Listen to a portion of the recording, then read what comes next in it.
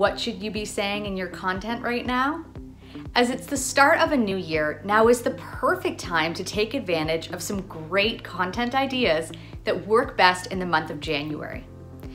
Firstly, why not look back and speak about your greatest accomplishments from the year prior? I learned long ago that if you're not going to talk about your successes, then no one else will either.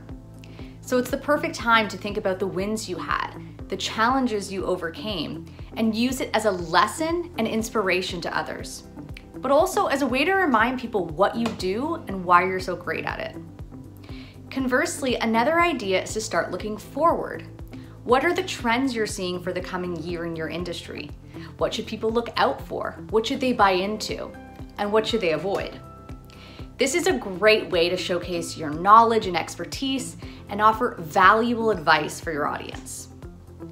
Lastly, as people are typically in planning mode in January, you could do an informal Q&A.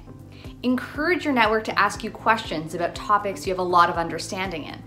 People love getting free insight from someone they trust, and if what you do has any relevance to something your network is working towards in the year ahead, it could garner a lot of interest. I hope these ideas help you create some great content that keeps you top of mind for your target audience. And as always, please reach out to me if you need any help with video content creation.